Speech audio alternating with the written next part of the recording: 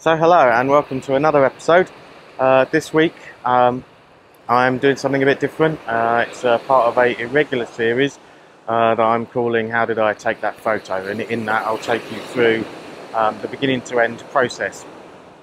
It's probably a little bit risky this week because I don't actually know whether there's going to be anything worth photographing today.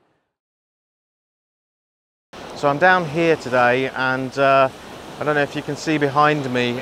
Around me is just the decaying woodwork of years of sea defences that I'm guessing are pretty much now going to be left to rot. And so I guess what you sort of see here is there's a complete lack of minimalism or a complete lack of simplicity in the shot. But I've got a line of wood going into the sea. It's got the waves breaking over it, and what I want to do is just capture the waves breaking around the wood and play with the shutter speed. Essentially just get something nice, aesthetically pleasing to look at, and simplify, you know, what we've got around us. There's no point trying to take broad photos of all this. In my view, it just looks a mess. I've been walking around here a while, just trying to work out whether there's, a way of uncluttering some of this and getting a broader view. But I think focusing in is going to get us the best out of the location today. The sky is fairly overcast. There's sun up there, but it's a sort of hazy sunshine. So it doesn't really matter, because I'm going to put some filters on anyway. You've got the wood going in, you've got the sea coming in, the waves breaking. So my camera's set up on quite a low tripod, and essentially just been looking at the waves coming in. So I've fitted my remote trigger. I did have it on timer. But what that means is can't control when the shutter releases very easily to coincide with the wave breaking just at the right time. So what I'm looking for is just the right sort of wave breaking. I think the tide's actually probably going out, maybe. I tried it with a 3-stop filter. I think that was giving me a third of a second, and I stopped to a 6-stop filter, and if I just have a look at this, we're now on 2 seconds. So I'm just going to take a couple of shots and then we'll talk about them. Okay, so what I've been waiting for essentially is the water, a larger wave to break and then run back down the beach, which then gives me a pleasing effect.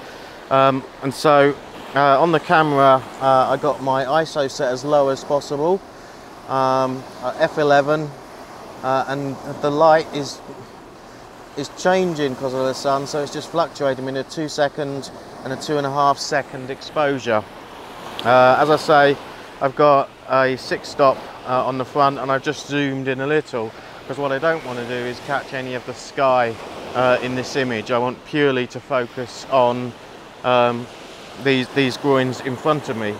So the other thing I'm conscious of is that as we look down this line of woodwork, you've got them overlapping, and what I didn't want to do is get too much of that overlap in my shot. So I'm just going to go and check my shot again, and we'll just see whether I need to just change position slightly.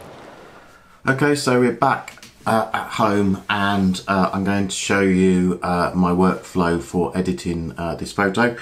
I'd just like to say that this isn't a portfolio shot by any means, but I hope what it will show you is that my editing workflow, what I was trying to achieve with the shot when I saw it out there on the beach, and how I bring those thoughts into the finished shot. Also, as I said on the video, I was on Suffolk Coast. You know, there was some great stuff to photograph there. Unfortunately, I vlogged only this one, but I'll show you the other photos at the end of the video. Okay, so the first thing I want to show you is that the movement of the water is very dependent on the speed of the shutter, and so this image here was at this was a fifth of a second, and you can see that we've hardly blurred the water at all, and you can very much see the beach very clearly and the waves very clearly. If we move to this one's half a second, and we're starting to see those white lines across the image, and we're blurring that water. And then I guess what I'm trying to do when I took this was to capture a few of those wooden uprights and not really have a delineation between beach and sea, or even individual waves. And so if we go to this, which is the final image that we're going to edit, I changed the composition slightly. It's you know, focused in a little more, just on a few of those uprights, and at I think it's 2.5 seconds, we've managed to create that you know, almost smoky effect. And so, you know, maybe we don't know whether we're looking at wooden uprights in water or wooden uprights in fog, but you know, it's really sort of captured something quite simple out of what was a very complex scene. And the first thing I'm going to do with this image is crop it down, because I think if we have a look at a square crop, maybe, yeah, a square crop, we don't need possibly these elements on the side here. Really all I'm interested in is the uprights, and ensuring that they have enough space around them, but not too much. And we've now got this diagonal coming up through here and up into there, and I think that's better. And then the next thing we're going to do is just warm the image up a bit. And the other thing you'll see when we do this is that I'm actually getting more detail in that swirling water, and you can see the beach coming through underneath those waves, and I just, you know, think that that's giving me a little bit more texture without overcomplicating it. And we can, what we'll also see here is that actually my histogram doesn't go all the way to the right, so potentially move the whites just a little bit. What we don't want to do is lose the detail. So, and perhaps the next thing I'd do here is adjust my shadows, and just see if I bring the shadows up, do I get extra detail in that seaweed.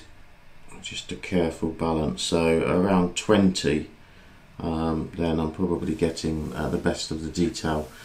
And because this was shot with a long exposure, it's made the wood seem very shiny and very reflective. And I'm just going to bring perhaps the saturation down a touch, yeah, just to -9, and on the hue and saturation sliders, if you click on here and then point to the area you want to desaturize, you can drag that down and just take the saturation of that wood down a touch. So That's -16 on the orange and -3 on the yellow. To be honest, I don't think it needs an enormous amount more work doing to it, but the only thing I really don't like is this area here, which was a piece of the wood that went across in between these, and I'd sooner not have it, but if we tried to do that in Lightroom, it would make a very poor job of removing this from the image. So what we can try and do is put this into Photoshop. So if I right click, I said done on that. If I right click and edit in. Okay, so we've got it in Photoshop now, and to start with I'm just going to zoom in a little so we can see what we're working with. If we then select the lasso tool and draw around the object and sort of draw just slightly outside, doesn't have to be perfect. Okay, so we've selected our object, and then you can do content aware fill, which is edit content aware fill. This is a piece of magic from Photoshop. Not sure how it's doing it, but what it tries to do is essentially paint in what it thinks the background might look like. And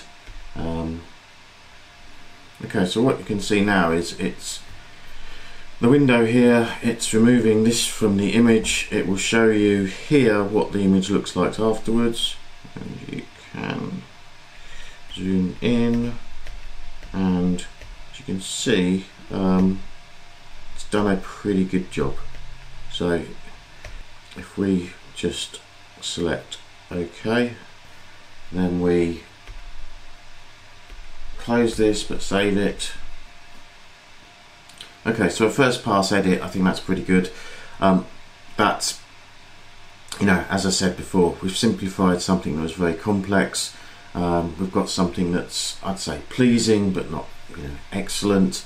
But what it does do is it gives me encouragement to go back to that location and try and get something better, which, you know, given different tides, exposing different uprights, you know, there's every opportunity to get something there that is, you know, really portfolio worthy.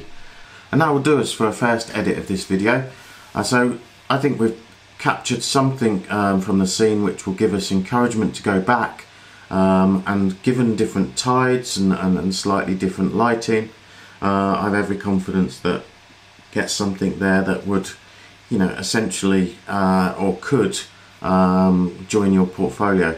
And all we've done is we've focused down and simplified as much as possible, removed things that didn't add anything to our feeling from the area, and so, you know, I think it's a good way of dealing with complexity. So thank you for watching. If you've liked this video, then please like. Any comments, stick them below and I'll answer them. Please subscribe, and I'll see you next time.